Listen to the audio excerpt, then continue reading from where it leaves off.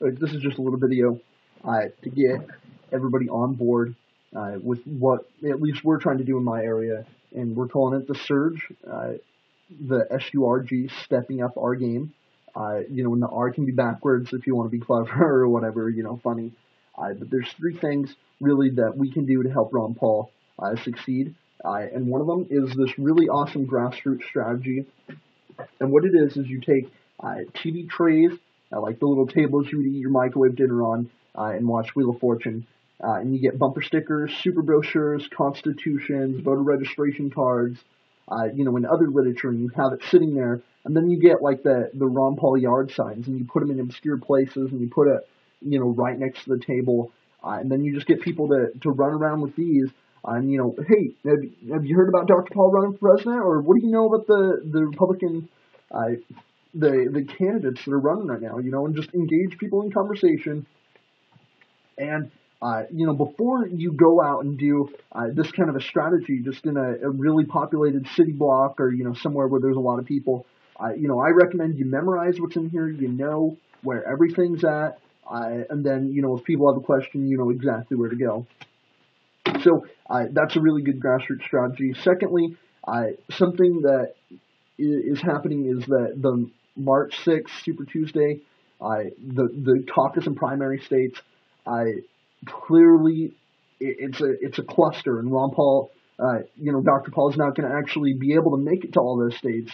Well, hopefully he might be able to, but realistically, he works really hard, but I don't know if he can, apparate to different places across the country. And so basically, where he goes, there's a rally. Every time he speaks, there's a rally. If he's not coming to your state, you owe it to this campaign to make a rally yourself and to organize that. And it's really, really easy. And basically, you get a speech for a rally, whether it's you, whether it's, somebody else that knows what they're talking about. Get a really solid message, really concise speech ready for people, get people ready, get people pumped up, say we're here for liberty, just get people, excited, and, that's important. Then march them down to your state capitol or march them down to City Hall, wherever, and that's great. The people there are going to be excited. The people might be walking in the car or in the cars, and they might see, the yard signs or just a cardboard sign that has "End the Fed" written on it, whatever. And, some people might see it, but the critical, important aspect is writing an appropriate press release and getting them out there, because as soon as the media shows up, then people watching the 5 o'clock, the 10 o'clock news, they're going to see this, and they're going to have a clear picture that there is support in their area. And we can use that as a way to kind of sidestep the mainstream media, and that, Ron Paul doesn't actually have to show up to your state, and you can do that. And so I really just set a goal for yourself. 50 people is a success. 50 people looks great on camera. It looks great when you have 50 people. End the Fed, Ron Paul, President Paul. We have people doing that. Cameras are picking that up. And what really would be important is having that speech first, having a rally first, marching down, having another speech, in caucus states, having a caucus training, explain what's going to happen in the caucus. You don't need microphones. You don't need anything. You have the right to assemble. You have the right to march.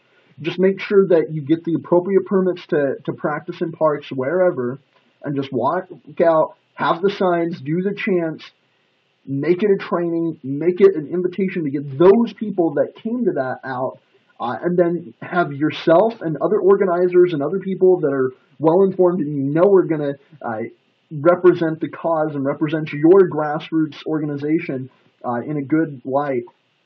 Have them be surrogates for, having interviews on the TV.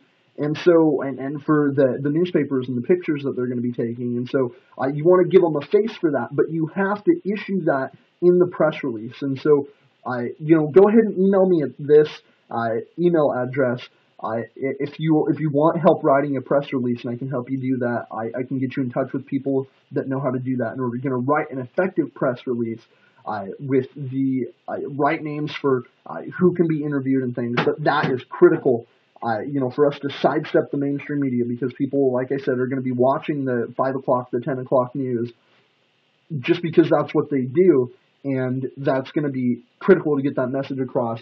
And it's just something that's going to be fun. You walk down Main Street and shout President Paul. That's awesome.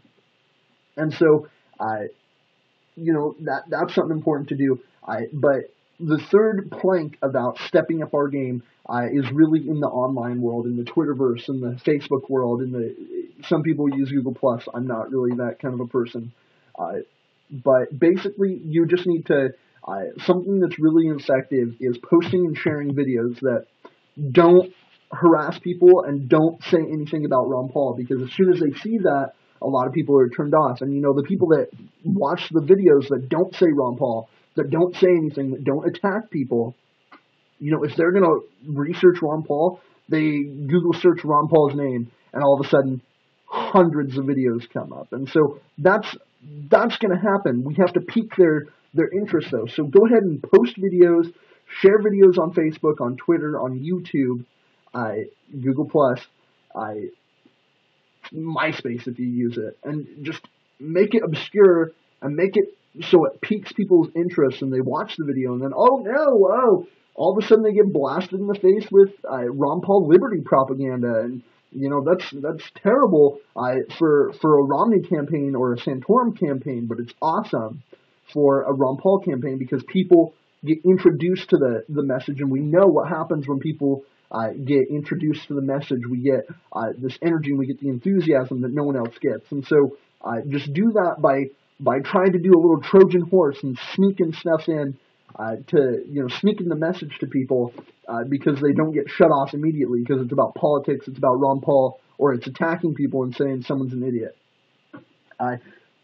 So do that. Secondly is share and like more things. The internet's an awesome platform. Sharing stuff and liking stuff is free.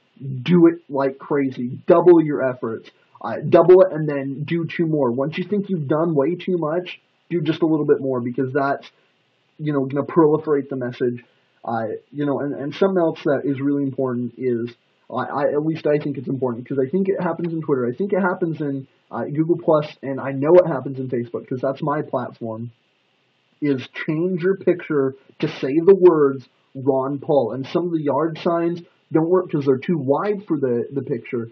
So get the ones that are square and put those as your profile picture. So every time you post something, even if it's unrelated, it shows up and people say, oh, Ron Paul. And we're going to do the same thing that mainstream media does, is they say he's unelectable, he's unelectable, he's unelectable. Even though he is electable, people start to believe that because that's what they see all the time. So let's put the name of the next president of the United States right next to everything we post just by changing our profile picture. And that's going to be crazy because it just gets the exposure, which piques the interest, which introduces the conversation, and that's important.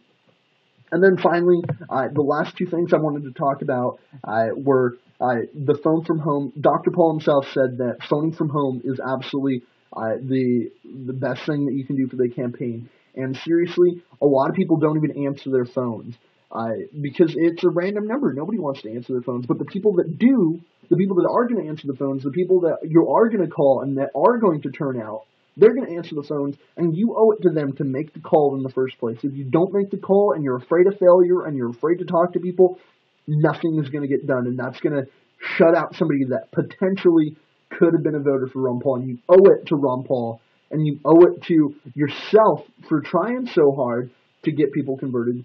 You have to do the things that are most successful. And, like I said, it could take 20 minutes. It could take an hour if you have a successful voice and you maybe get a number that people answer. But make sure that you shoot for at least 50 calls a day. That's important. Set that as a goal for yourself. And other than that, try to donate to the February 14th Money Bomb. That's important to the campaign. Those guys work really hard. We gotta help them with that. Donate whatever you can, and just let's step up our game. Let's surge him into the nomination, and that's what we gotta do. So thanks.